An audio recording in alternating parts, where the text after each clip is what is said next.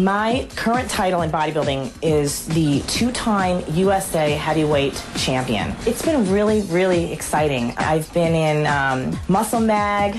I was in Women's Physique World. They did a story on me. I actually had spoke with the editor of Maxim about a year ago, and they were going to do a special feature of me in their magazine. However, it's one of those things that they're still shying away from muscular women, and I was slightly devastated. Squeeze the bicep.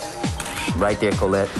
In mainstream society, they just aren't really willing to always accept a muscular woman as something that people will accept on a mainstream level.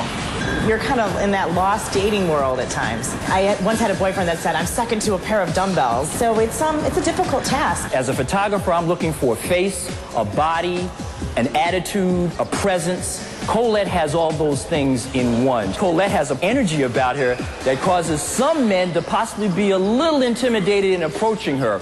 I have tried to make muscle feminine because it's not as accepted by society, but I've always been one to step out of the society rules.